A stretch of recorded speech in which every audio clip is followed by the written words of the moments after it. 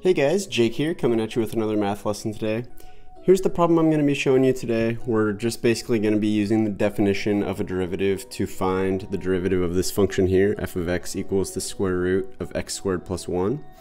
And I wanted to show you this question in particular because it can be challenging sometimes to use the definition of a derivative to find the derivative of a function that includes square roots. And a lot of them end up working out pretty similarly. I've been talking in my videos recently about a book called the Calculus Lifesaver by Adrian Banner. That book addresses this concept as well and kind of goes over it, so I wanted to touch on that same kind of explanation just like they do in that book. But let's go ahead and jump into it. So really, when you're trying to use the definition of a derivative to find the derivative of a function, you're essentially just kind of using this formula here for what the definition of a derivative is, which is the limit as h goes to 0 of f of x plus h minus f of x all over h.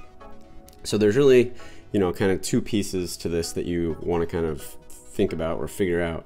This first piece here, which is f of x plus h, which essentially all that means is we're going to our function f and we're replacing all of our x's with x plus h. So basically what that means is we're going to go to our function. So if we look at our function f of x, let's think about what f of x plus h is. We're basically just going to take exactly what we have here, but we're going to replace x with x plus h. So doing that will give us the square root of x plus h squared plus 1. So this is f of x plus h. So the important thing to keep in mind when you're doing that is you want to make sure to put x plus h in parentheses, so that whatever operations are being done to x over here are now being done to this whole x plus h term over here.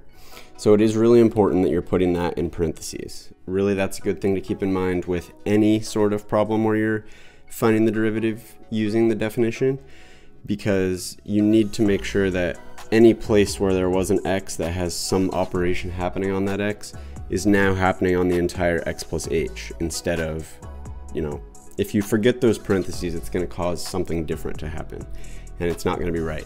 When we're plugging this now into our formula here for f of x plus h, that's just going to basically give us the limit as h goes to 0 of this whole thing here, so the square root of x plus h squared plus 1 minus f of x, which is the square root of x squared plus 1, and then all that is going to be over h. So again, something important to keep in mind.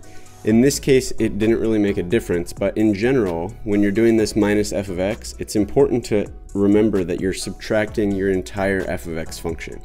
So if you need to, make sure to put that in parentheses. If f of x is some sort of polynomial or something like that, not putting the parentheses around that is going to cause you to do something different, because you need to make sure to subtract that entire function. Since our entire function here is a square root and everything is within this square root, these parentheses aren't really doing anything, and that's why I left them out in this case. But make sure to put those in. If you realize that they're not doing anything like they are here, you can get rid of them. But with something like a polynomial, they are going to be important because you're going to have to distribute the minus sign throughout the whole thing. But in this case, that is equivalent. So we'll go with this.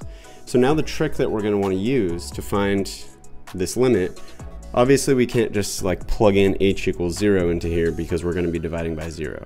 So what we want to do is use the same trick that they used in the Calculus Lifesaver, which is to multiply both the top and the bottom of this fraction by basically the conjugate of this numerator, which essentially just means this same thing but with a positive sign here instead of a negative sign. So if we do that,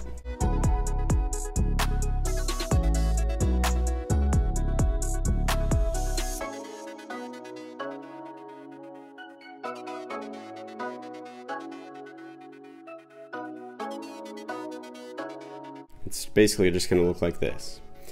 Right, so what this is going to do is when we do this thing times this whole thing here, that is going to be just like the difference of squares. So the difference of squares basically says if you have something squared minus something else squared, that would factor out to be a minus b times a plus b, right? But here we're doing the opposite. We have, imagine this is like a and this is b. So we have a minus b times a plus b.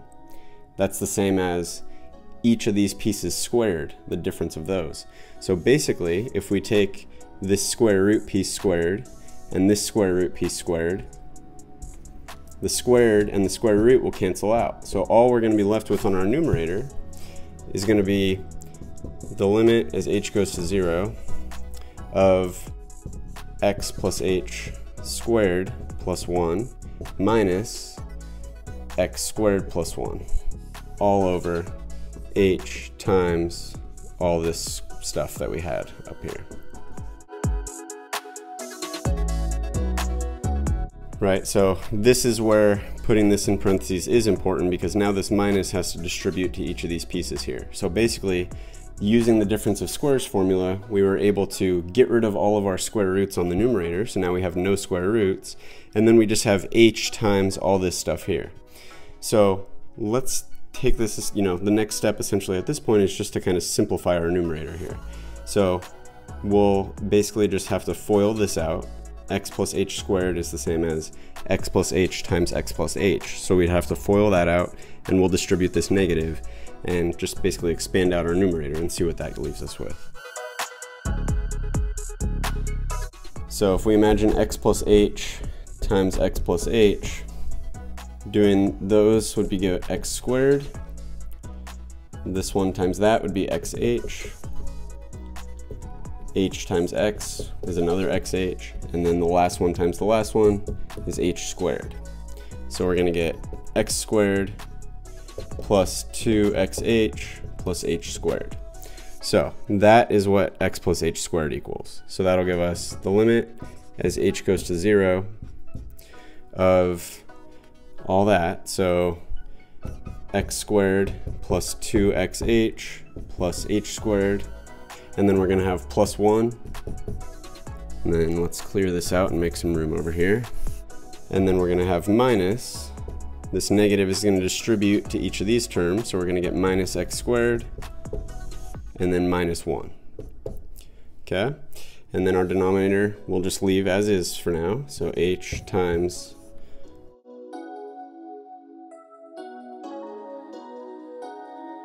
So now let's just look at our numerator and think about what will cancel out, how this will simplify. So we have a plus 1 and a minus 1, so those will cancel.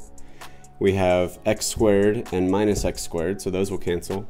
And now we're just left with 2xh plus h squared. So now, this is a common trick with any sort of problem like this that you're trying to find the derivative using the definition. The issue that caused us to have to not be able to just plug h equals 0 into our limit was the fact that we had this h on the denominator here. And we still do, right? If we were to just plug in 0 for h, we would get a 0 on our denominator. So our goal here is to get an h factored out of our numerator so that we can use that h to cancel the h on our denominator. And now, after all this kind of simplification, you can see that both terms on our numerator here have an h. So in fact, we could actually pull h out of that. Pulling an h out of this term would leave us with 2x. Pulling an h out of h squared would leave us with h. So basically, if we have this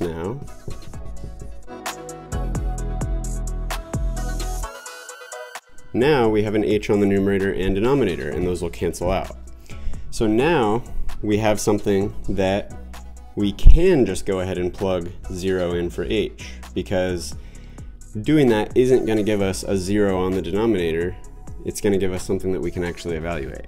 So let's go ahead and do that. So putting 0 in for h, we're going to get 2x on our numerator, and then on our denominator, x plus 0 is just going to be x. So we're just going to have x squared plus 1 within our square root here. And then this square root is also just going to be the square root of x squared plus 1. So now we can combine these like terms, right? We just have the square root of x squared plus 1 plus the square root of x squared plus 1. That's just 2 times the square root of x squared plus 1. And now both our denominator and our numerator have a 2, so those will cancel. And we'll just get x over the square root of x squared plus 1. So now this is f prime of x, right? We've essentially, you know, you got to your answer when there's no more h's left. You just want to have x's in your derivative. And if you were to use some other trick like chain rule, finding the derivative of this function would give you this function here. So hopefully you found this video helpful. If you did, please give it a like, subscribe to the channel. Those are great ways to help support the channel so I can keep making more videos like this. Thank you, and see you next time.